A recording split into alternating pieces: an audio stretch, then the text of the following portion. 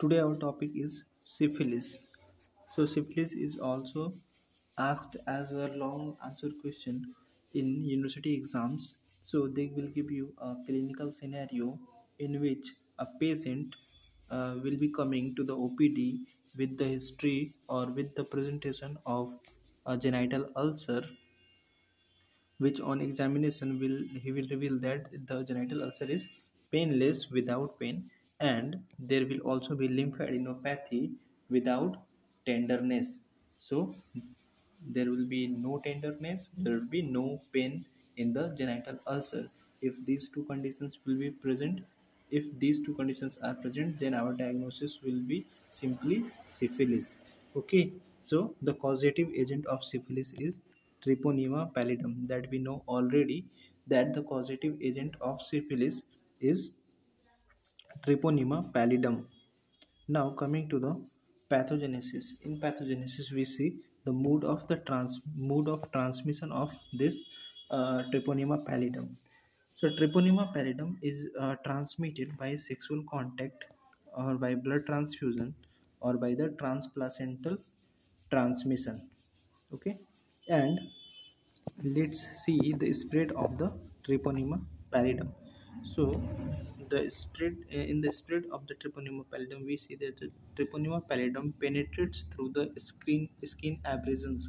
So if there is any minor cuts in the skin, the treponema pallidum and fluid containing the treponema pallidum is somehow get applied on that abrasion. Then through that small cuts on the skin, the treponema pallidum penetrates to enter into the body, and through those cuts the treponema pallidum enters into the lymphatics and the blood vessels, and that leads to the primary syphilis. We will see the stages of the syphilis infection.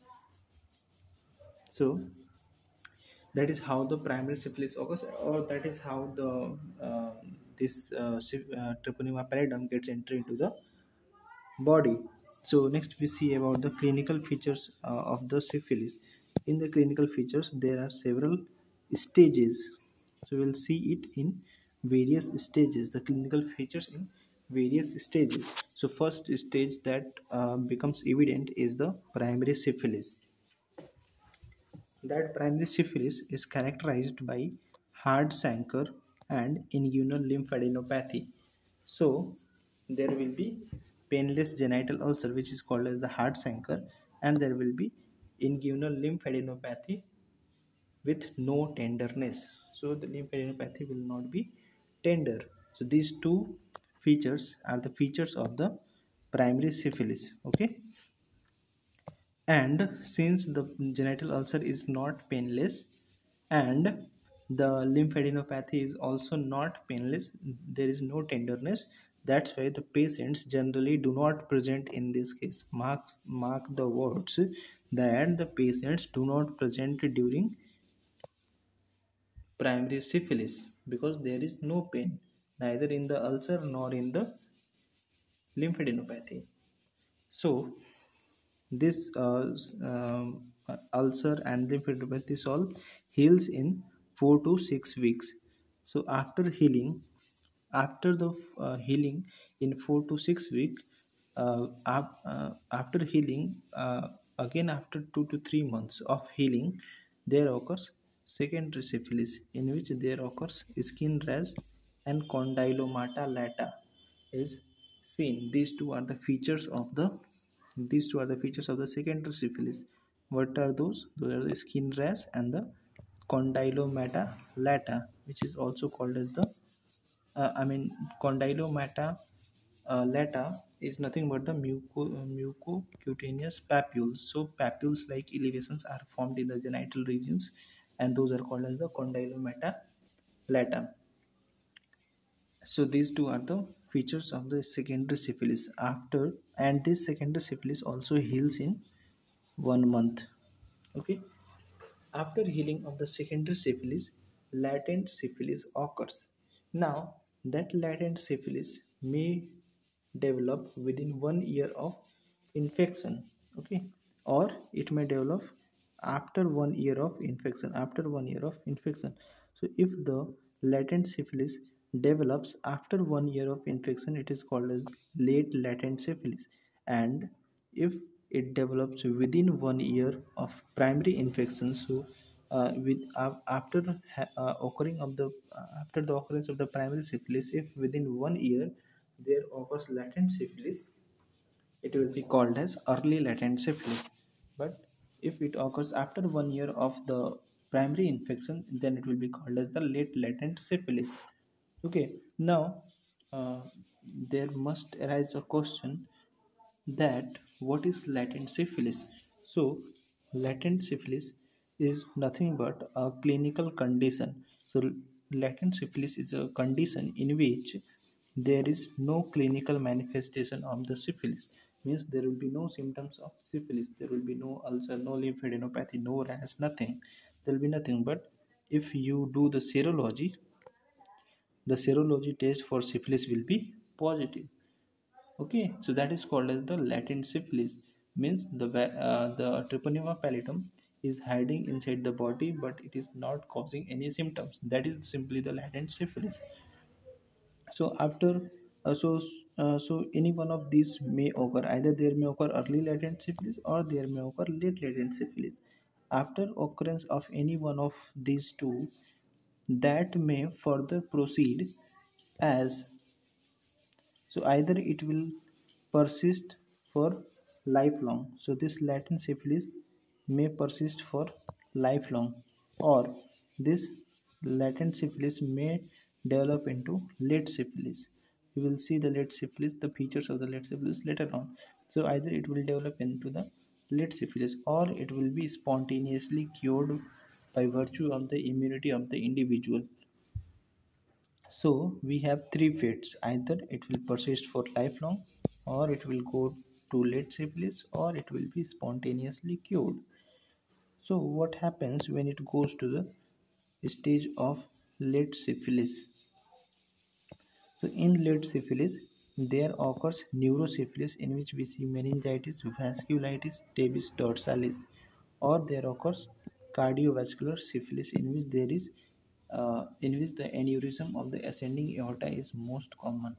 So in late syphilis, the cardiovascular complication that we see in late syphilis is most commonly the aneurysm of the ascending aorta.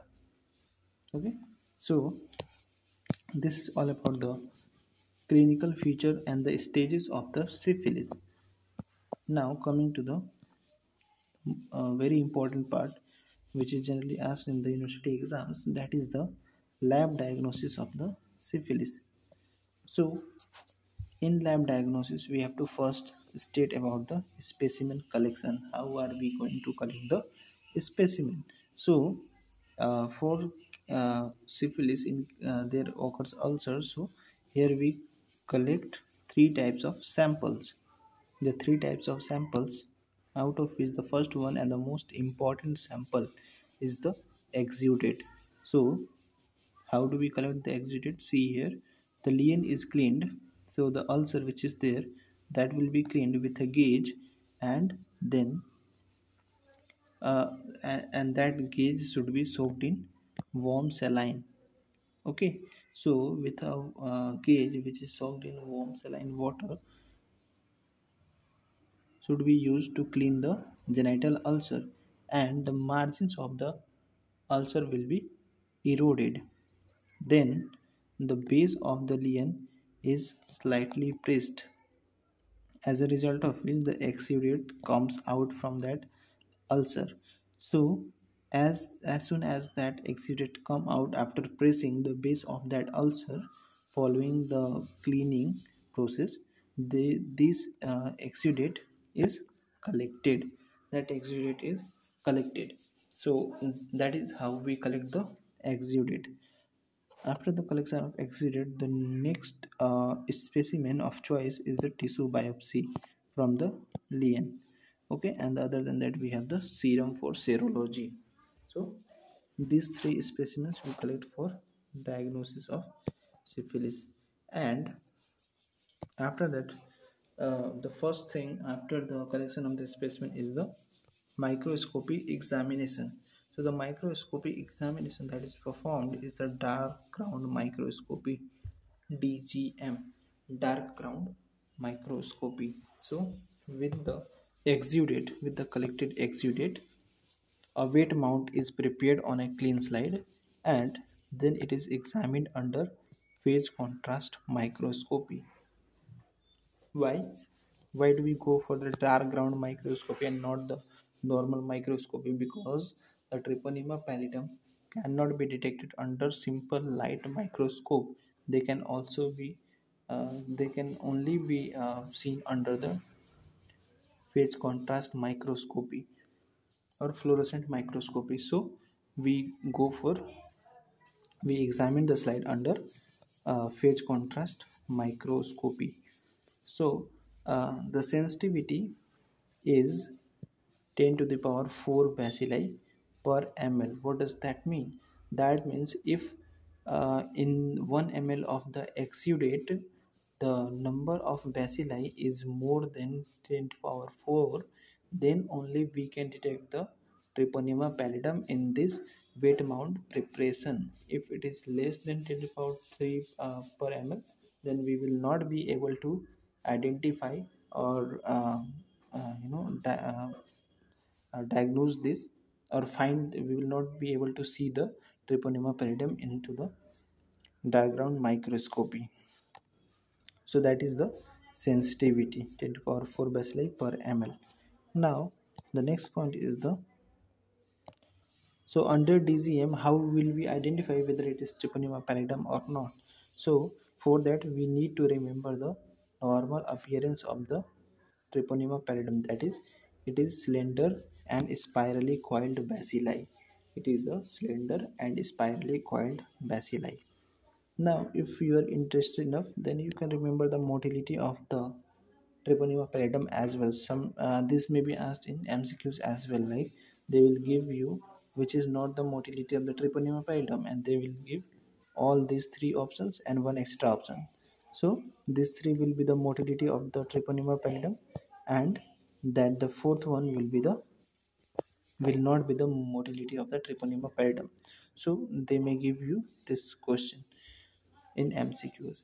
So what are those three types of motility that we see in case of the Treponema pallidum? So that is the flexion extension type of movement, the cork screw motility, and bending at right angle at the midpoint. These are the three motility that we see in the Treponema pallidum. Next is the direct fluorescent antibody staining for Treponema pallidum, DFATP. So here also a smear is made from the exudate and then it is stained with fluorescent tagged antibody against the Treponema pallidum.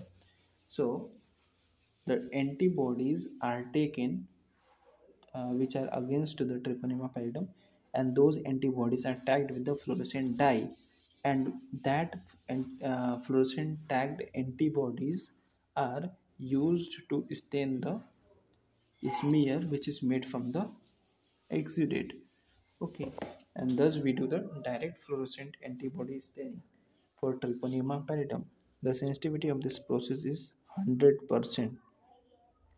And here also we see the appearance of the Treponema pallidum is apple green, fluorescent, and spirally coiled bacilli. Okay, so the appearance of the bacilli is apple green, fluorescent, spirally coiled bacilli.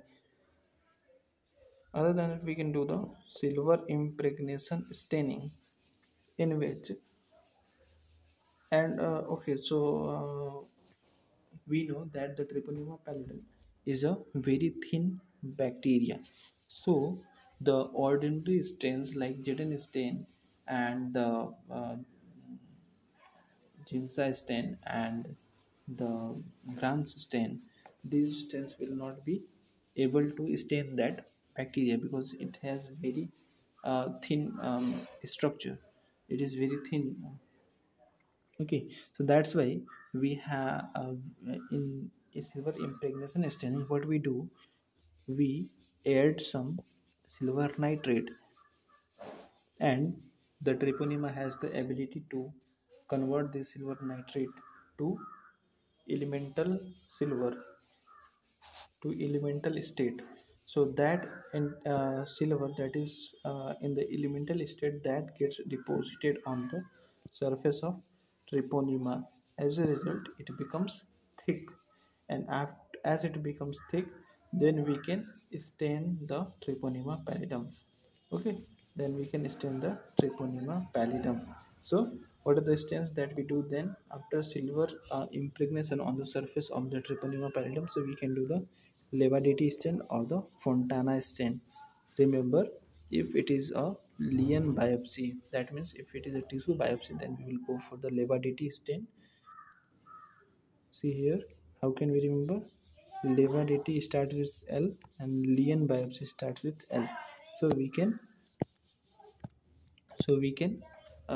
remember that levadity stain is for the lien biopsies, while fontana stain is for those smears which are made from the exudates directly. So after the silver impregnation, we can stain them with various stains like levadity or fontana depending on the type of smear. Okay. Yes. So now next is the culture. So it is not culturable. Okay. The culture of Treponema pallidum is not possible on the artificial media. That's why this violates the Koch's postulates. The Koch's postulates, which describe that any organism can be described as a pathogenic or the cause of any disease only if we can reproduce it outside, okay, in artificial media. But this Treponema pallidum cannot multiply outside into the artificial medium. That's why it violates the Koch's postulates. But they can be maintained in the rabbit testes of Nichols strain. This strain should must be remembered. So they can be maintained in the rabbit testes of Nichols strain. This may be asked in MCQs. So Nichols strain of rabbit can be used for culturing of the Treponema pallidum. The next and the most important comes is the serology. So in serology, we do the antibody detection. So as the Treponema pallidum is within the body, so there must have been some antibody production, and our aim is to detect those antibodies. So the serology can be of two types, which is non-treponemal tests and the number two is the treponemal test. So A is non-treponemal test and B is treponemal tests. Non-treponemal, or it is also called as the non-specific, and B is called as treponemal or specific test. So non-treponemal or non-specific tests that we see, out of which the most important one is the VDRL test. What is the full form of VDRL? So the full form of VDRL is Venereal Disease Research Laboratory Test. It was done in VDRL laboratory for the first time. That's why it was given the name of the. That's why the name of the test was given based on that laboratory, that is Venereal Disease Research Laboratory, in which we detect reagin antibody in the patient serum using the cardiolipin antigen from the bovine heart. That means the reagin antibody is homologous to the cardiolipin antigen. Okay, I mean the reagin antigen is which is belonging to the Treponema pallidum, that is homologous with the cardiolipin antigen from the bovine heart, which is present in the bovine heart. So by using that cardiolipin antigen, we detect these reagin antibodies in the patient's serum. Reagin antibodies are those antibodies which are produced against the Treponema pallidum within the body. So those reagin antibodies are detected by the cardiolipin antigen which has been obtained from the bovine heart. What is the principle? The principle of VDRL test is is a slide flocculation test, and it's based on the antigen antibody reaction and immune complex formation, and in the immune complex formation. So this is the principle of the VDRL test. So in this test, the slide used is a 12 ringed concave VDRL slide. So the slide is like this: दो तीन चार तीन and three, similarly there will be four rows, so that it becomes total, so that it total becomes 12. So 12 concave rings. These are all the concave rings. Okay, these are all concave rings. So uh, in this way there are 12 ringed concave VDRL slides.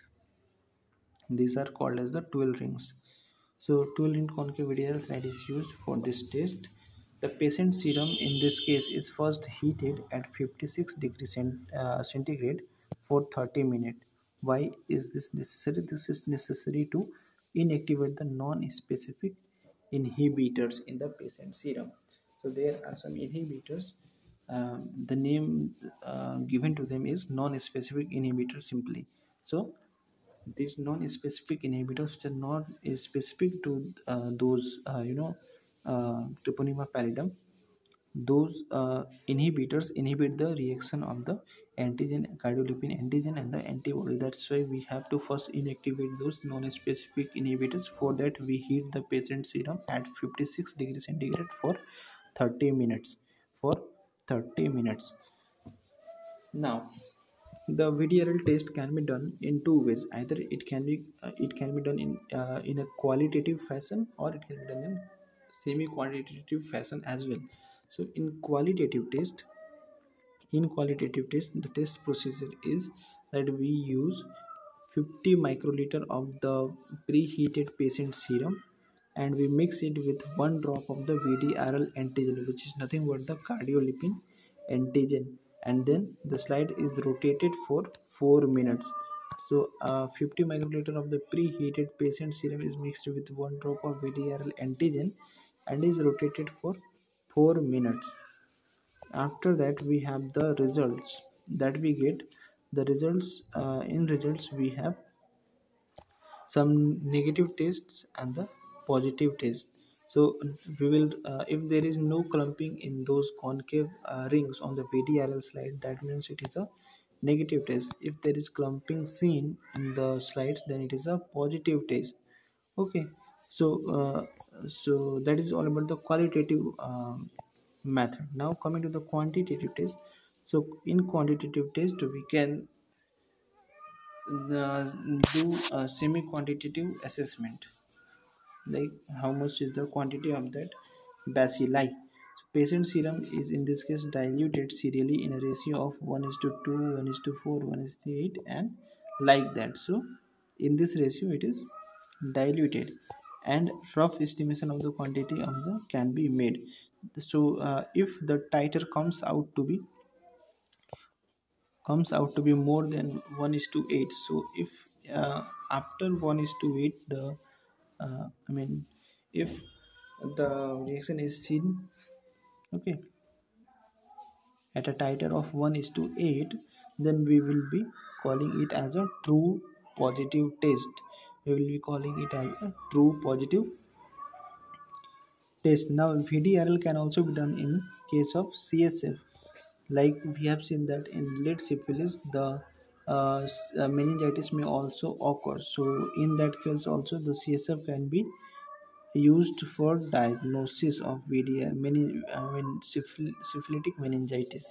So in that case, the VDRL can also be used to detect the antibody in the CSF. What are the uses of the VDRL? The uses are that it is used for screening the samples if the sample load is very high. Okay, so if the sample load is very high, then we can use this VDRL test for screening of a large load of samples. If we are doing in a community basis, then we have to first screen the various samples. So for that, we can use this VDRL test. And Of course, we have seen that CSF can also be examined with the VDRL test, so it can also detect the neurosyphilis.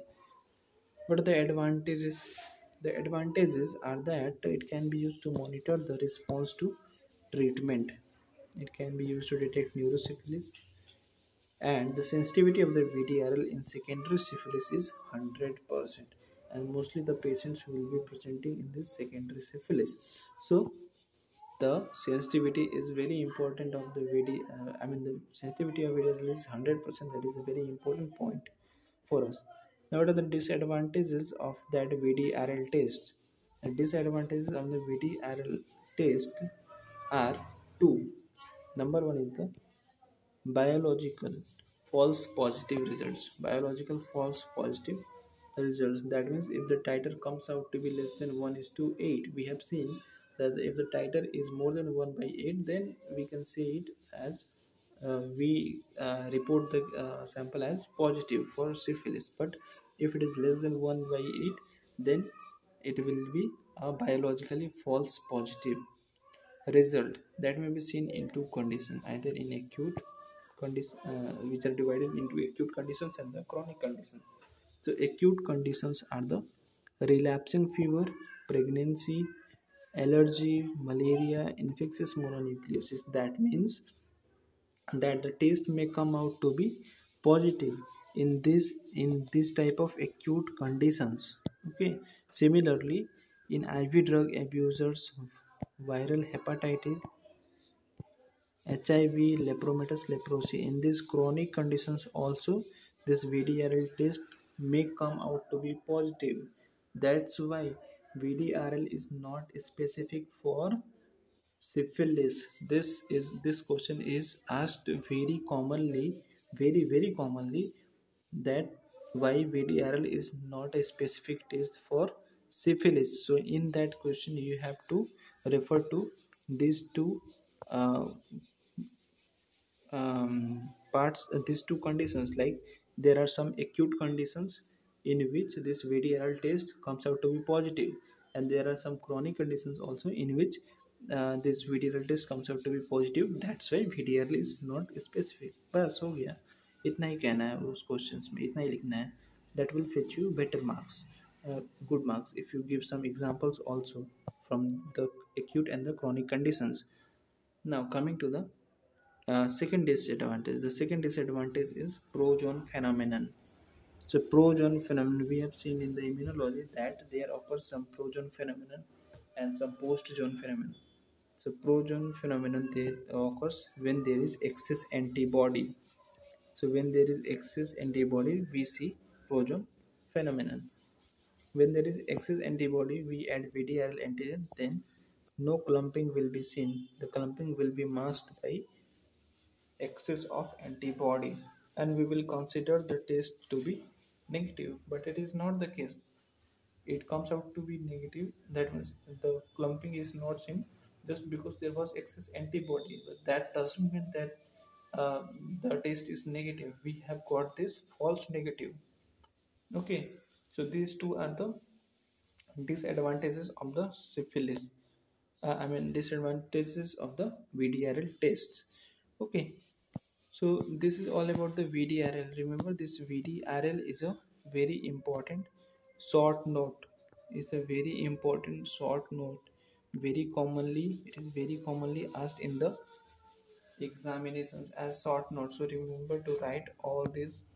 So remember to write all these points: principal slides, qualitative test procedure, the results of the quantitative test, what is the true positive in quantitative test, the what is the true positive in quantitative test, then the uses of the VDRL, the advantages of the VDRL, the disadvantages of the VDRL. Remember to put all these points in the answer.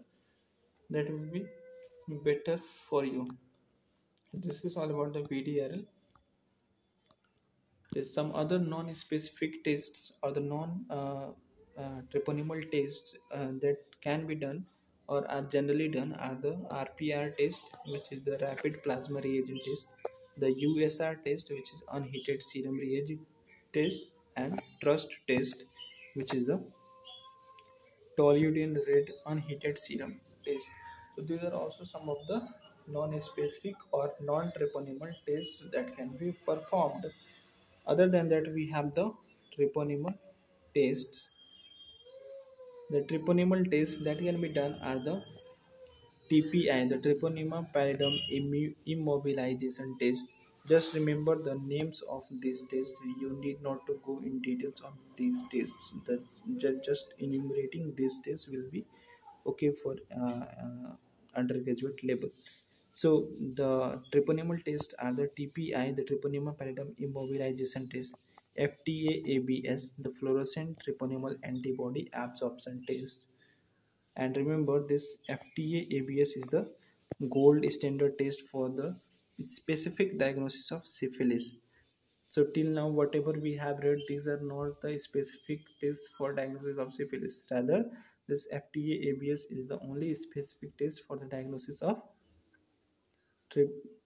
syphilis. So the answer, if a question is asked like what is the gold standard test for diagnosis of syphilis, you have to say it is FTA-ABS, that is fluorescent treponemal antibody absorption test. Okay. Now, coming to the next treponemal test are the TPH, treponema pallidum heme agglutination assay, TPPA, that is treponema pallidum particle agglutination test, enzyme immunoassay, and Western blot. So these are all the treponemal tests that we can do for diagnosis of syphilis, out of which the FTA-ABS is the gold standard for the diagnosis of syphilis. Okay. So we have completed our topic of syphilis, in which we have read about the causative agent, the pathogenesis, clinical features, stages of syphilis, the lab diagnosis, and the VDRL, which is the most important part in that lab diagnosis, and the serology, VDRL, yes, and the treponemal test as well. So this completes our topic syphilis.